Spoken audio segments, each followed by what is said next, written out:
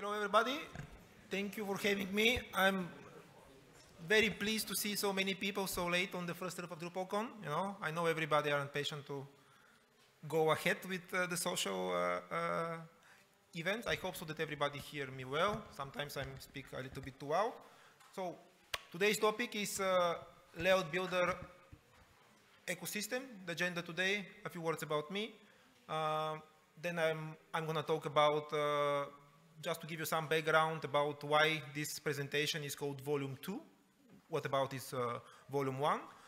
Then I will talk about the layout builder ecosystem today, right? And then I hope so we will have time for question and answers. First thing about me, I'm doing Drupal since 2007, since Drupal, even it was like a 5 and 6 back then.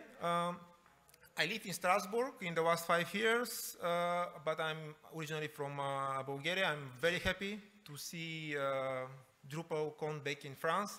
I'm super pleased as well. I love to speak about Drupal. I really love to speak about cloud computing and generally about all type of open source activities. Yeah, my name is Bojan, of course. Yeah, you can all read it. I'm leading team from solution architects within FFW, and we are very passionate about technologies.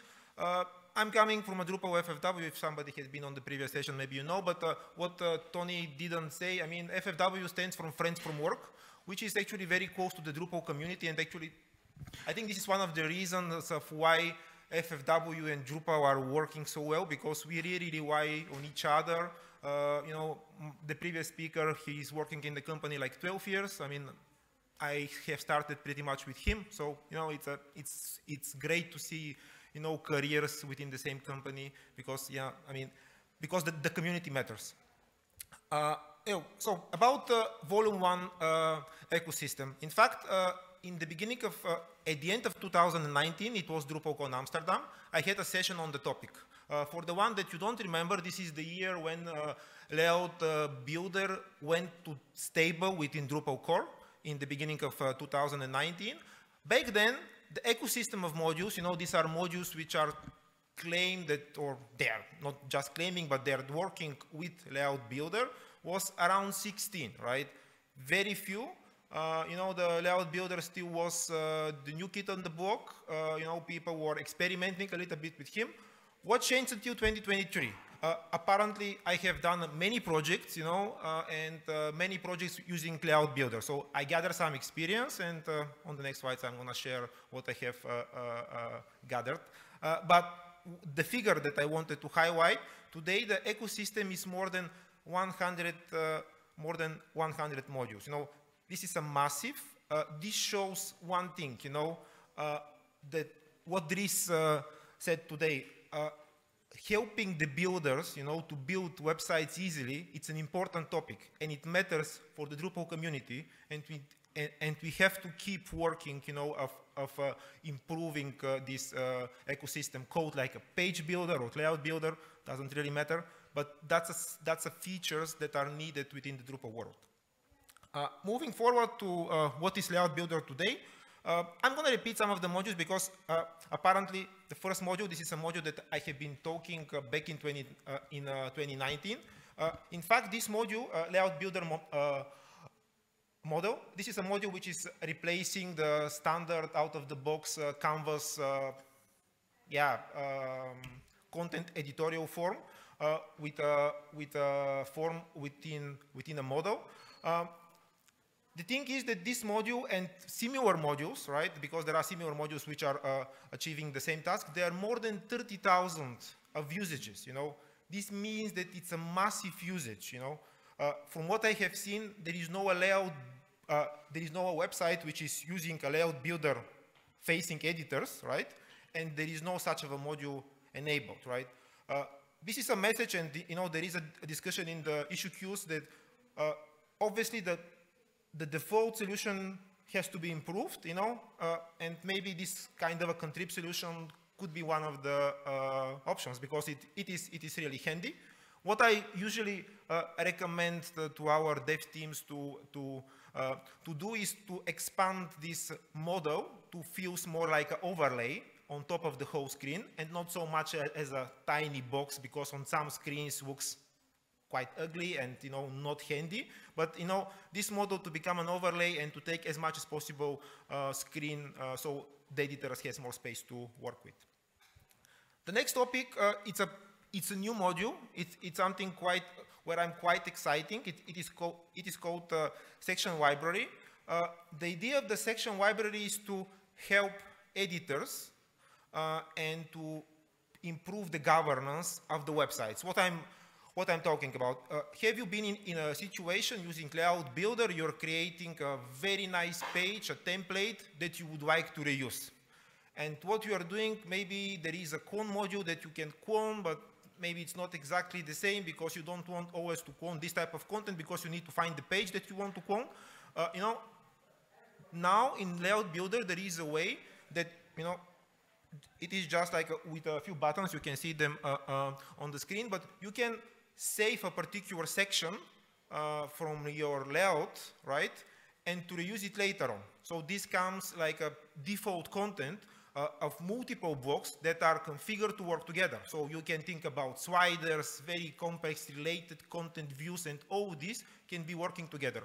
On top of it, it just gets better because there is a template library as well. So you have the section within the Layout Builder, but then you can save a whole page as a template, and in this way, you can really put kind of a governance of what type of templates to be used, right? Because you don't want, everybody to be wild. You want to give some kind of a guidance of how the things to be used. Because yeah, Layout Builder is great, but when you start from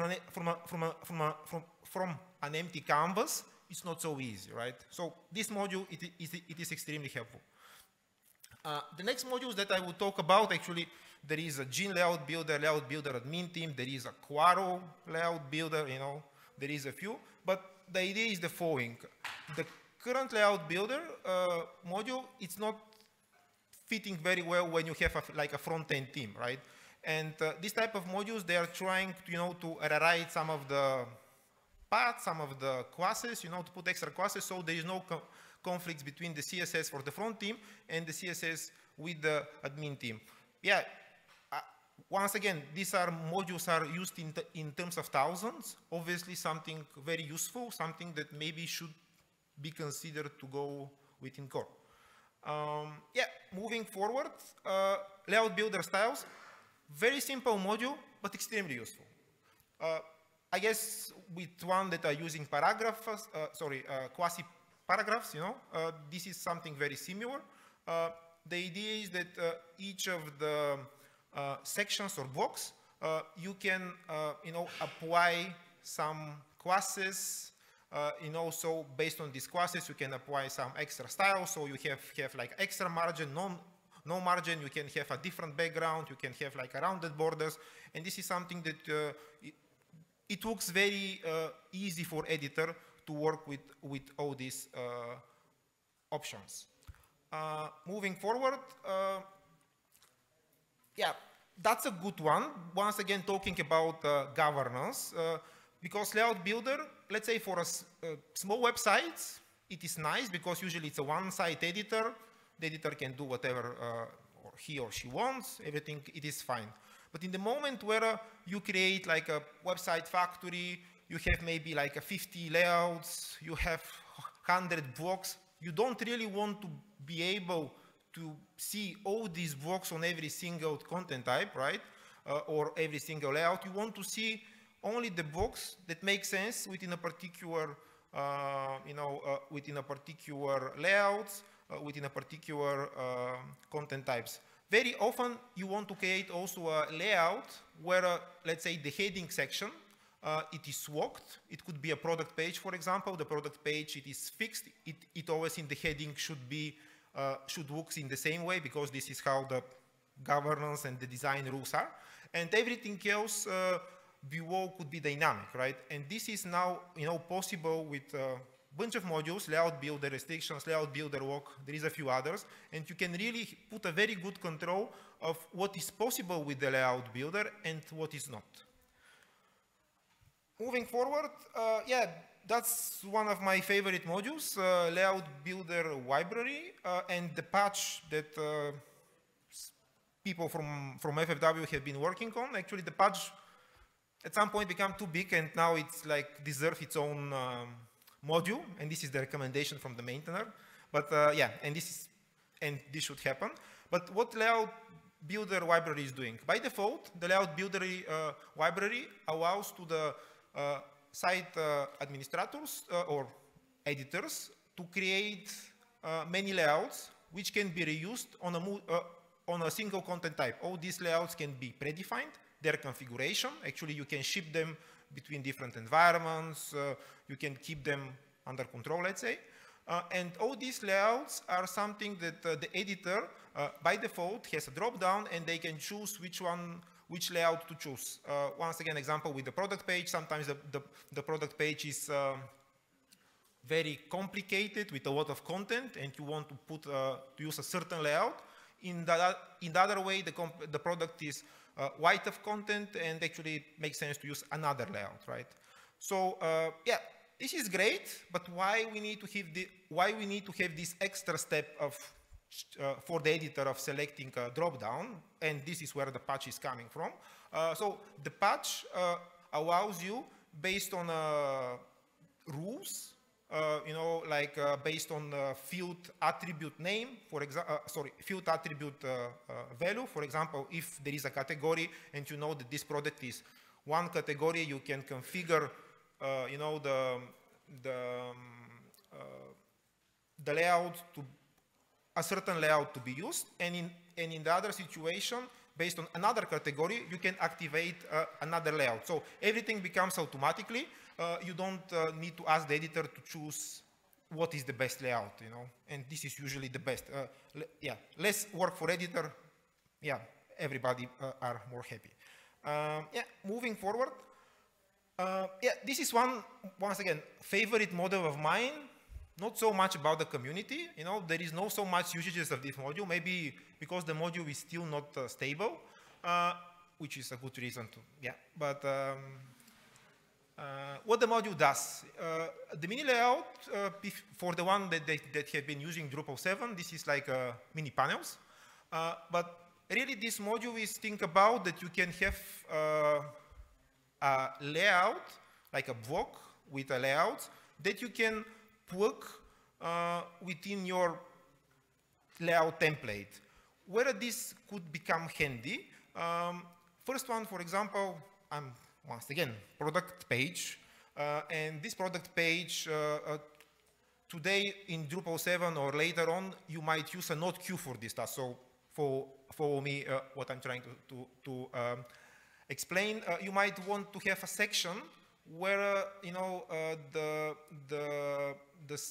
the site editors to push a particular banners which are the same for all product pages. So, something which is global, and this section has to be changed globally. I put this banner, and this banner should be shown on all product pages. So in fact, this is something that with mini layout is very easy to achieve. You just configure the mini layout as a block in a particular product layout template, and then you have to exclude mini layout from the configuration, from the Drupal configuration, and then you can manage this as a piece of content. You can create a different columns, rows. It is not just like a node queue where it's just like a one block after another block, but it's really something very flexible where you can get wild if you need. Yeah, another use case that I have been using this in the last years is it is to have a mini layout within the header and the footer. So we completely override the Drupal block system, right, for managing components within the header, like a menu, search box, logo, etc. And we put mini layout. Why we did this? It's not because we love layouts, maybe just a little bit, but the main reason was really that we had a requirement, the editor or the site administrator, to be able to control what is shown within the header and the footer, right? And sometimes they want to create like some extra menus within the footer because there is a different websites with different needs, and having this mini layout as a placeholder, which editor has control on, really allow us to make this task. And in fact, this is the end of my presentation. Thank you very much.